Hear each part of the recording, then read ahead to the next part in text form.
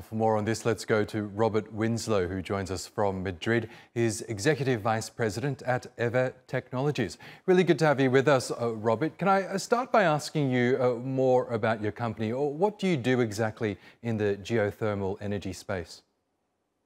Well, it's a good question. What we set up the company back in 2017. We felt there was a gap in the market. And what we have done is developed some technology that allows geothermal energy to be developed almost anywhere. A traditional approach is looking for a hot aquifer underground. And there's been great success in Italy and Turkey, and also in Iceland in Europe for power generation. Those really are the three countries where power generation has been good. But what we did was we said, you know, the heat is always there if you go deep enough. Is there a way of extracting that heat without needing the aquifer? And that's what we've been focusing on. Yes, and indeed, harnessing Earth's power, so to speak, has been seen as the holy grail of renewable, clean energy. But it's eluded much of the world so far because of the fact that it is expensive to do so and the logistics of it all. Do you see that improving in the near future?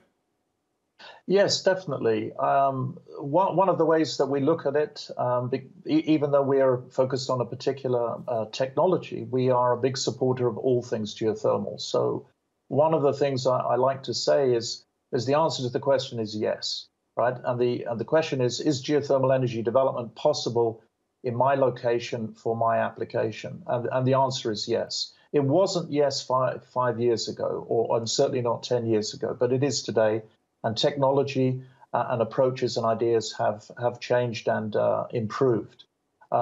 Ironically, a lot of the technology comes from the oil and gas sector and comes from the shale industry. And the costs have come down dramatically for drilling long-reach horizontal wells. And a lot of that technology is now beginning to be exploited for the geothermal industry as well. That's right. As you say, it's the same technologies that the fossil fuel companies use that are employed in terms of harnessing geothermal power. But we don't seem to get any buy-in from some of these big oil and gas companies. Why is that? Is it a cost-benefit thing? It's a good question, but you are starting to see it. It's certainly still in its infancy, but our own company, we attracted investment from BP, from Chevron, from BHP. Other companies have also attracted investment from oil and gas companies. Chevron, who previously pulled out of the geothermal sector, have now gone back into the geothermal sector in a big way. And oil companies are starting to look at it.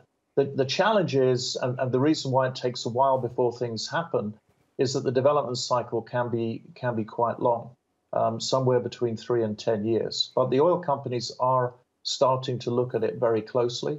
The most recent investment we had was from a company called OMV, which is the large Austrian oil company. And so we are starting to see oil companies taking the geothermal sector seriously.